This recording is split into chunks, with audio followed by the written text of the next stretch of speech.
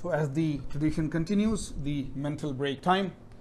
Sorry to those if you have heard of this joke before.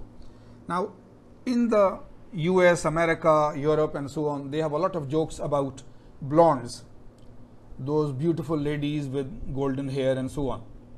And it is based on sort of a misconception or conception that, you see, when God gives different things to different people, He is very uniform and just. So if someone has a lot of beauty, then the intelligence will be low. If someone has a lot of intelligence, then the beauty will be low, and so on, right? So that type of thing is there. So therefore these jokes are there. But we may think that this is you or me or anybody else. So this blonde lady goes to the main BMW dealership in the city, and she is very angry, and she says to the attendant, "Where is the manager's office?" He said, "I can help you." "No, I want to go to the manager." So she goes to the manager, and he recognizes, "Oh, she bought a BMW and so on. How are you, lady?" and this and that. He said, "You see, don't do this. How are you? You sold me a BMW 5 Series, such a costly car. I took it only last week. It does not run correctly." He said, "Madam, this is not possible. There are highest standards of quality control. We don't do that." He said, No, I paid so much and it does not work properly." And he said, "Maybe," he was very apologetic, "maybe you are doing something wrong." She got angry. "You think I am a fool? I did everything according to the instructions and so on, and it does not run properly." So what happens? You see, during the daytime, I put it on D gear and I drive. During the night time, I put it on N gear and it does not drive. Brake over. Okay. So we were talking of the direct current electrical potential crack monitoring system. This is like a fracture toughness test facility. Remember, fracture toughness, plane strain fracture toughness. So there is a compact notched specimen and it will be loaded under fatigue. But then added to the system is an electrical system where the electrical system will keep on measuring the changes in the voltage at nanovolt or microvolt level and recording it. And that nano or micro voltage will be converted into nanometers or micrometers and so on, so that as the load is applied, 100 cycles, 200 cycles, 300 cycles, the growth in the crack size will be measured. Without this, we could not do the work that we have shown in the heading, right? Fatigue crack growth, we cannot do that rate. Okay, so now the topic is stress and crack length and its relation to crack propagation, right? That is it, isn't it? That you are applying a stress, fatigue loading is there, the crack length is increasing or propagating. So in the figure, the test sample has a small side crack. We will see that. Constant amplitude cyclic stress. Constant amplitude means that it is not a random type of fatigue, right? It is going up and down in a very symmetric manner. So constant amplitude cyclic stress is applied, and the increase in the crack length with the load cycles is measured by the previous machine. When the crack length A is small, the fatigue crack growth rate, this is a brand new thing and one of the cardinally important things now in the future, fatigue crack growth rate. Delta A, if this is A, delta A, change in length of the crack divided by number of cycles. So fatigue crack growth rate is DA/DN, right? If I write delta N, delta A upon delta N and take the limit, then it will become the differential, right? So this is the fatigue crack growth rate. But this growth rate is the crack growth rate with the number of cycles. We are not saying time, because time is not important. If the machine is not working, then for 2 days, 4 days, 1 week it is not working. When the machine starts working, how many number of cycles it did, and then it is stopped. And then again when it started. So time is not important, number of cycles is important. So change in crack size, delta A, with respect to change in the number of cycles, this is the very, very critical thing known as fatigue crack growth rate. The crack growth rate DA/DN increases with increasing crack length, right? Of course, if the crack is now larger, then it will grow at a faster rate. So they have done a lot of theory. They have done a lot of theory for 10 years, 20 years and so on. And finally they decided that the fatigue crack growth rate is majorly a function of two things: the applied stress and the existing crack size. Right? They consider a lot of factors. They considered it just like a brand new problem in physics.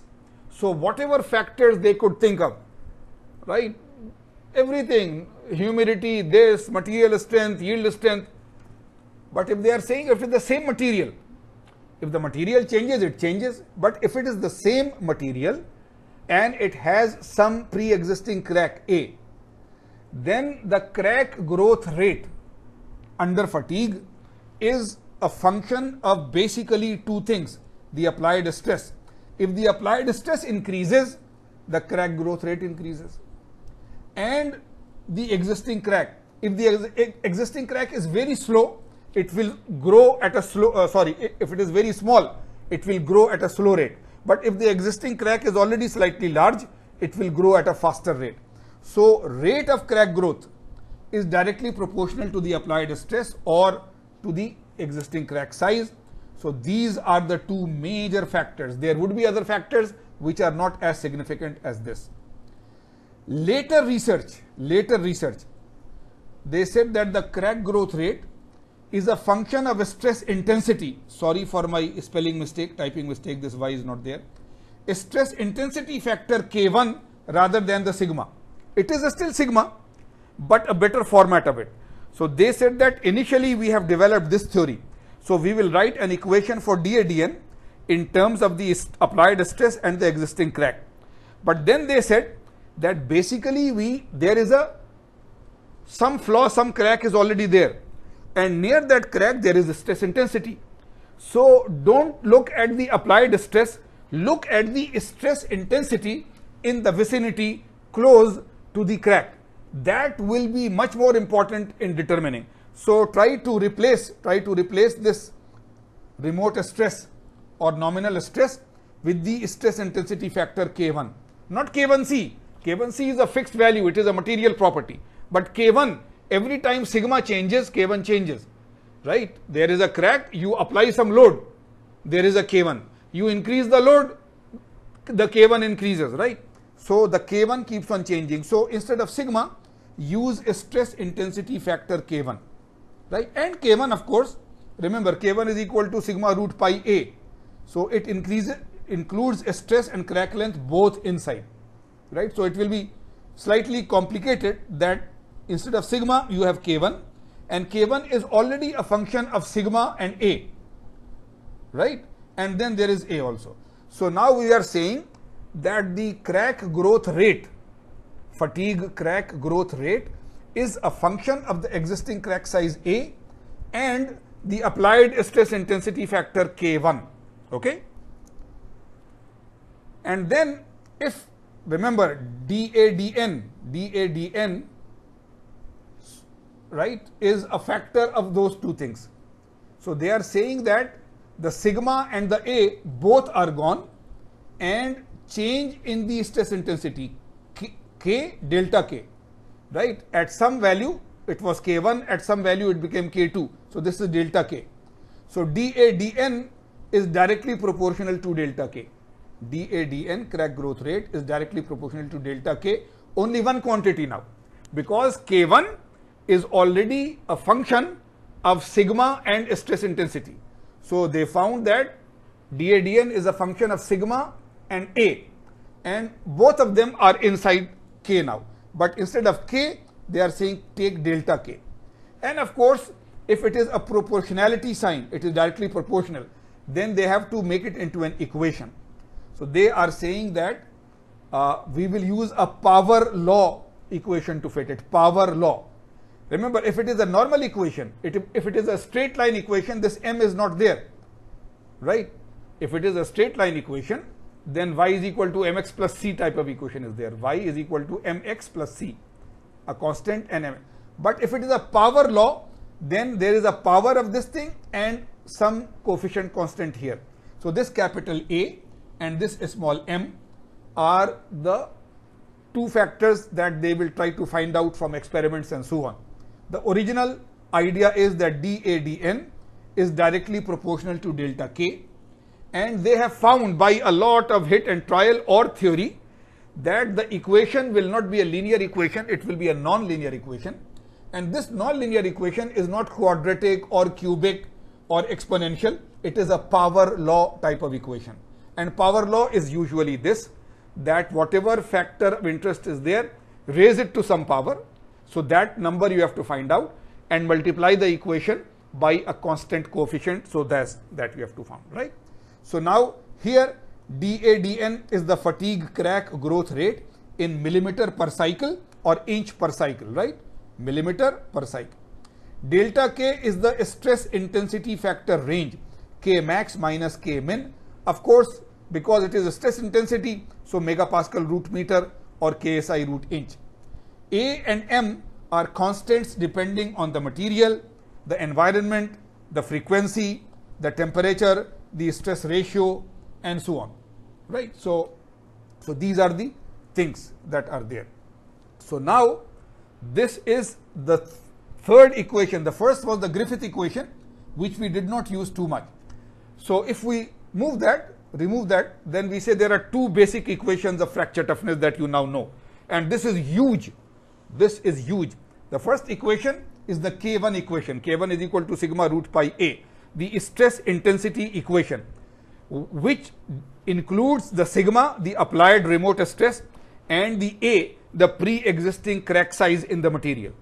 Now, after having the direct potential probe machine, which can calculate the change in the crack size as you keep on increasing the number of cycles in a fatigue test, right?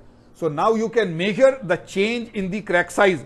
Therefore, you can measure the change in the crack size per unit number of cycles, right? So dAdn you can measure. So now there is a huge brand new equation, and this is the law. This is the law, which is the fracture mechanics law, right? We will see it later on. This is the fracture mechanics law, and where delta K is the change in the stress intensity, and A and M are material factors. They are some material properties that they will have to find. So here now, this is the graph that we were trying to talk about earlier, that there is a compact specimen just as it is. But now here is the A, the crack length, and here is the number of cycles, because that is what you are planning. That as the number of cycles increase, what happens to the crack length. So now there is a material for which we applied some remote stress sigma 1. And of course, when we apply sigma 1 and right, so then there is this curve between the crack length and the number of cycles. As you increase the number of cycles, the crack length increases. As you increase the number of cycles, the crack length increases.